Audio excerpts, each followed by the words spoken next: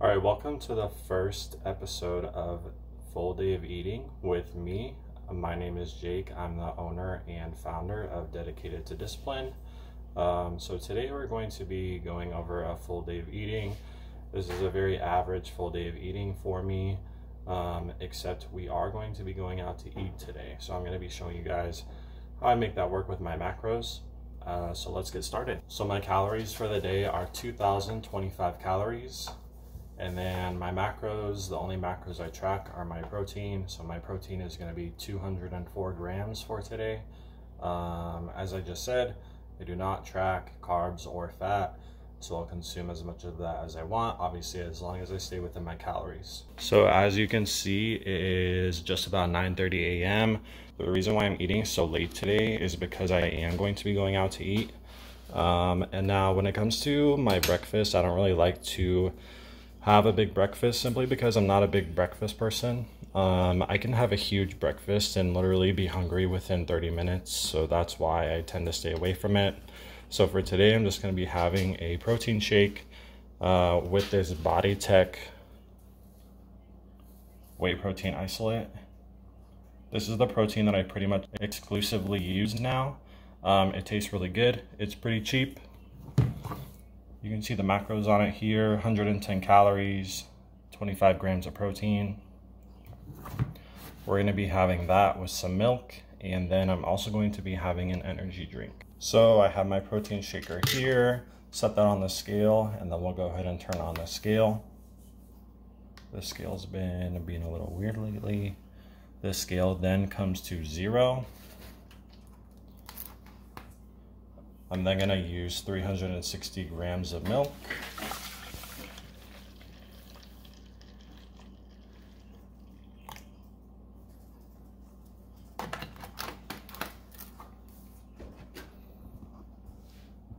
We came to 363.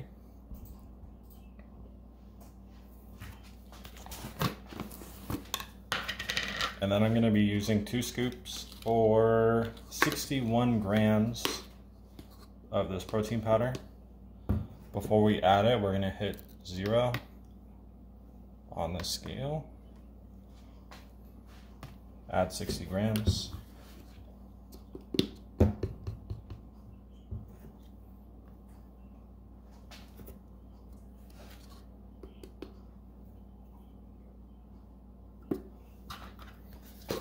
$59 grams is fine. So I'm also going to be having a 3D, which is Christian Guzman's energy drink. So you can see the calories here, if it will focus. Calories are 15, carbs are 7, but 2 of those are sugar alcohols. I really like these. They're reasonably inexpensive, and they taste pretty good.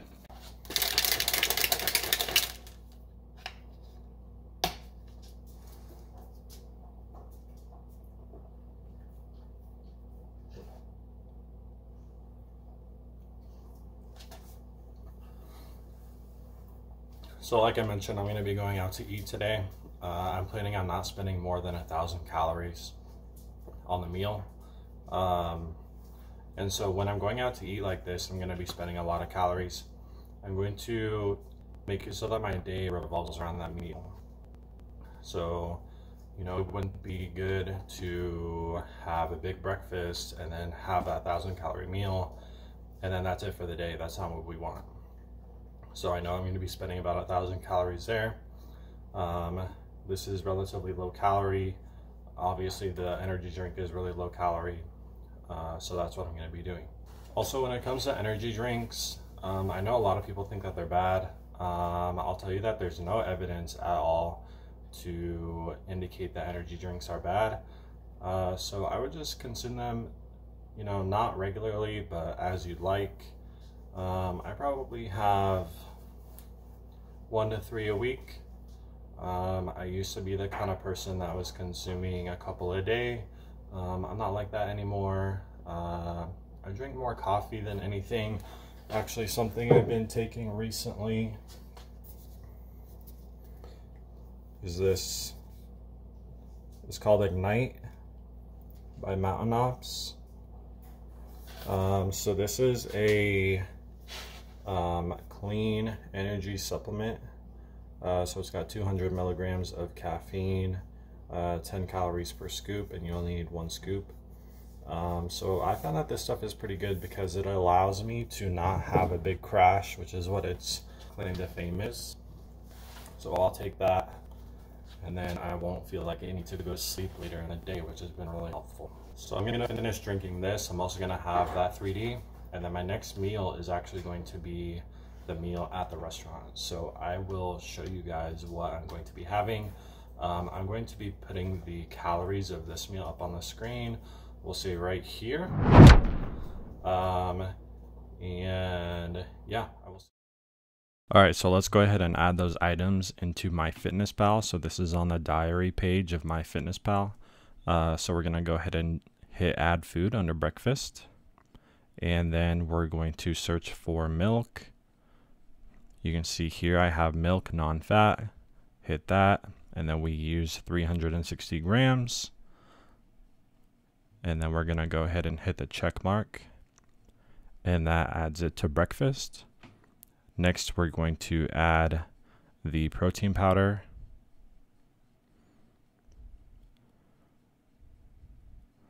So this is the entry that I use for just about all of those BodyTech protein powders, except for the peanut butter one.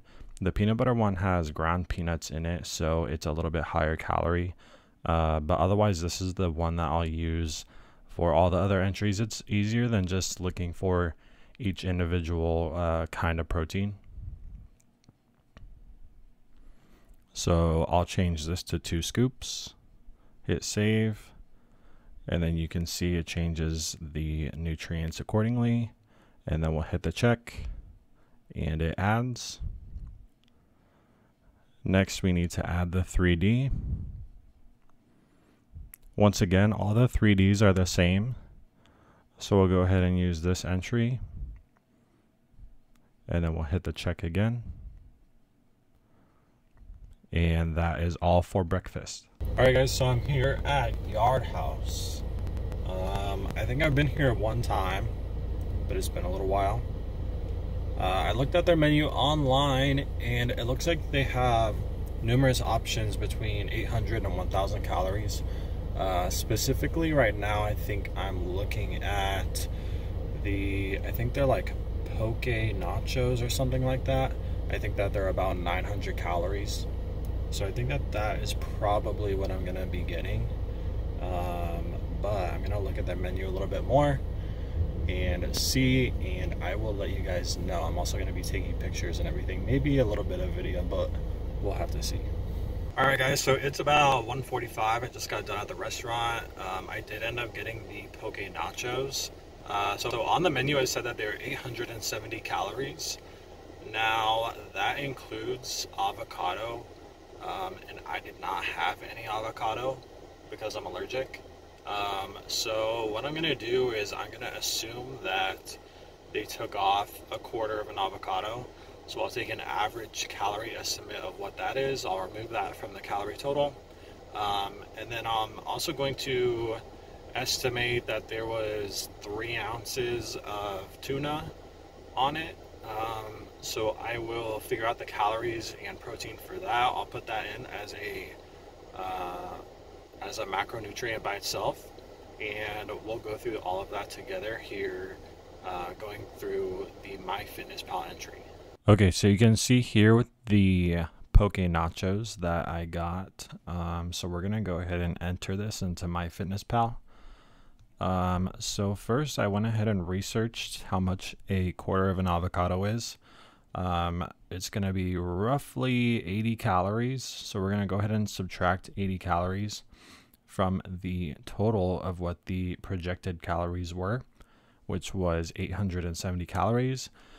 So that puts us at a total of 790 calories. So let's go ahead and enter that. So I'm going to go to diary here on MyFitnessPal. I'm going to go down to lunch. From here, I'm going to go ahead and search for tuna. And I'm going to search for raw.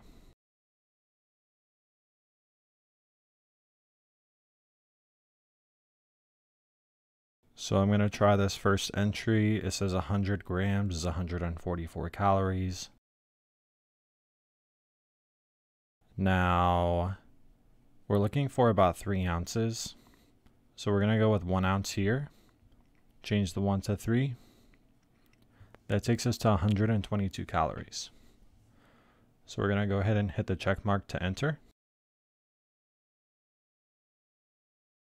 Now, we need to enter the rest of the calories. So we already said that the total for lunch was going to be 790 calories.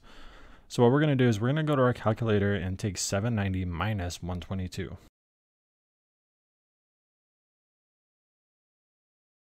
So 790 minus 122 equals 668. Now how I'm going to enter the rest of this is I'm just going to enter it as carbohydrates. So it doesn't really matter whether we enter it as a carb or a fat. We don't want to enter it as a protein simply because we want to hit an actual protein goal. So we're going to take 668 and we're going to divide that by 4. That gives us 167. So we're going to go ahead and enter 167 grams of carbs. So let's go back to MyFitnessPal. We're going to enter carbs. You can see the first entry is carbs and carbs. It's got that green check by it, so you know it's verified. Servings, we're going to go ahead and put in 167 like we said. Hit save, and you can see the 668 calories comes up, 167 carbs. We'll go ahead and hit the check mark. And that gives us our entry for lunch. So let's go ahead and look at our nutrition. So for the day, we have a total of 82 grams of protein, 195 carbs, and 5 fat. Now, as we have already mentioned, the carbohydrates and the fat do not matter, only the protein, so we still do need 121 grams of protein. So if we go back to our diary here,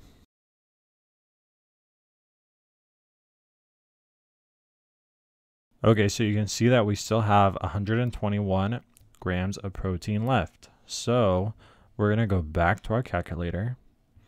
We're going to type in 121, multiply that times 4, and that gives us 484. So we know that we still have 484 calories left for protein. So our total calories that we have left are 869. We'll call it 870. So if we do 870 minus 484, we have 386 calories remaining for other sources of food of whatever we want. So we're going to go ahead and divide that by 4. And that means that we can have 96.5 grams of carbs, grams of protein, or it would be a little bit different for fat, but somewhat close. So as you can see, we still have a good amount of protein left to hit for the day, but we do have some freedom with our carbs and fat remaining. So I will see you for dinner. All right, so for dinner, I went ahead and had a skirt steak, and I'm going to show you guys how I cook that here. So I have a cast iron pan that I'm spraying lightly with non-stick cooking spray. You'll notice that my pan is raging hot. It's already smoking as soon as I put the spray in. I'm going to go ahead and put the steak in. You will see how fast that I cook this steak. Now, this video is sped up a little bit just so that you guys don't have to sit through a couple minutes of me cooking the steak, but it's not sped up that much. So I think I cooked this steak in about 3 or 4 minutes. Now it is a pretty thin steak, but I really recommend this method to any kind of thin steaks out there. So that's skirt steak, anything else like that. So this steak is seasoned with salt, pepper, garlic powder, and I think some paprika, and that's it. Now this is also a Wagyu skirt steak from Snake River Farms. So it is a little bit more high quality than what you would get in the grocery store, but you can definitely still do this from skirt steaks that you would get in the grocery store. So you can see, I'm going to go ahead and flip this over. We got a really nice char going that's not burnt at all. So if you have color on your steak like that, don't think it's burnt. That's all flavor right there.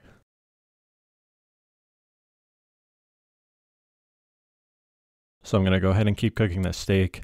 I'm also having some asparagus with this just because we need a lot of protein. This steak is going to have a lot of fat with it too, so that's where we're going to get a lot of our calories. I'm also going to throw in some rice vinegar here.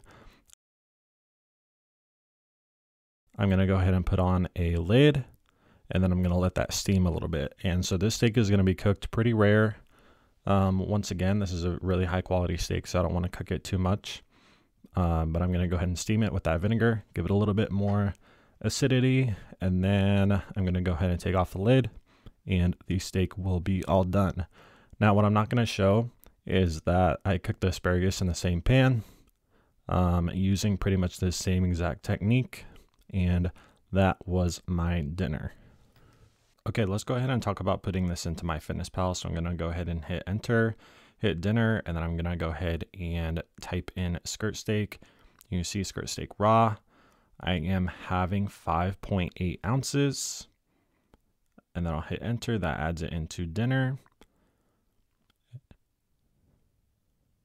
And then if we look at my nutrition here, it gave me a decent amount of protein.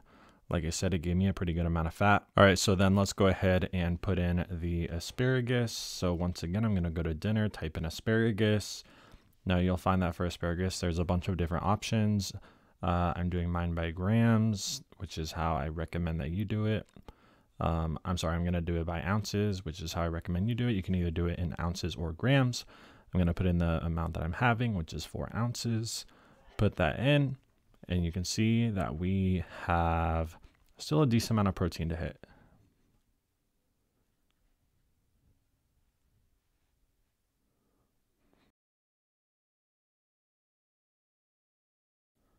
So what I'm going to go ahead and do is I'm going to type in another protein shake here.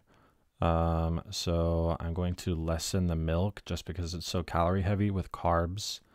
And I really don't need more carbs. I need some more protein. So I'm going to go ahead and put in protein.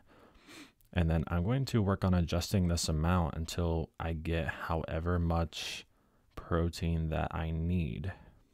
So you can see I added in 2 scoops. I still need 27 grams of protein. So obviously that is not ideal for the day.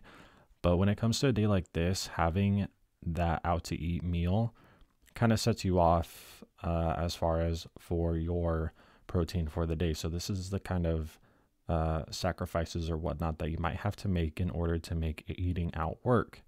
And so I'm going to go ahead and put in that milk amount to try to get in some more calories and some more protein.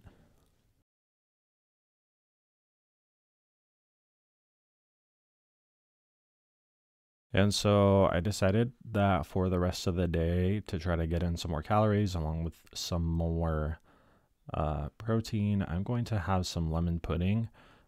This lemon pudding from Kroger, actually all of the puddings from Kroger that are sugar-free are really good. I'm assuming that the name brand Jello is about the same as far as calories. So keep that in mind if you're looking for a good, relatively low calorie snack. So you can see here on my nutrition, I still have 11 grams of protein that I need to hit. That's assuming that I hit my designated amount of protein that I need. So I'm going to go ahead and lower this amount of milk since I've already hit my calories. And I'm going to work on increasing the amount of protein powder that I have. So now if we look at my nutrition, I'm 3 grams away from my protein. I am 32 calories over, but we have an 85 calorie leeway here. So that's 85 calories over or under. So I am going to go ahead and reduce my protein just a little bit to make those calories a little bit closer. I'll be a little bit further away from my protein, but I'm okay with that. So I'm now 5 grams of protein away from my goal, but I am closer to my calorie goal. And that concludes today's full day of eating. So I did not film a outro for this video simply because it was so late in the day. Believe me, I did eat that pudding and have that protein shake. That steak that I showed was absolutely amazing. I think that might be the last Wagyu steaks that I have in my freezer, so I'm kind of bummed out about that, but they were good while they lasted. But I hope you guys enjoyed today's full day of eating video. Like I said, this is the first of many. I think that these kinds of videos are really helpful, especially for those of you that are new to macros and calories. Especially using MyFitnessPal can be kind of a difficult aspect of the diet when you first get into it. So I hope that these are helpful. Be sure to subscribe and follow me on Instagram. That's where I am most active. You can find me at Dedicated to Discipline. And that is all for today. Thank you guys so much.